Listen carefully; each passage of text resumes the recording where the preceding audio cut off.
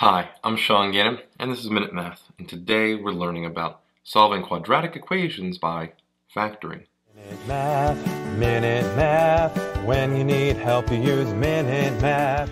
We're given this problem right here, n+2 times 2n plus 5, and it's equal to 0, and we need to solve this by factoring. Well, luckily, we're already in factored form. So, since it's equal to 0, we can set both parts equal to 0. We have n+2 equals 0, and a 2n plus 5 equal to 0.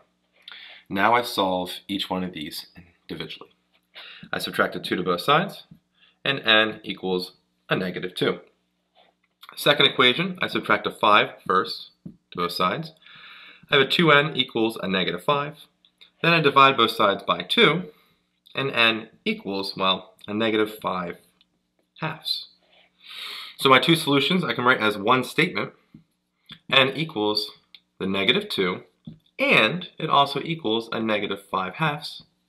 And that is our final answer. I hope this video was helpful for you, and if it was, please subscribe to this YouTube channel and like this video. This helps us make more free math lessons for you and for everyone else. So as always, thanks for watching. Minute Math, when you need help you use Minute Math.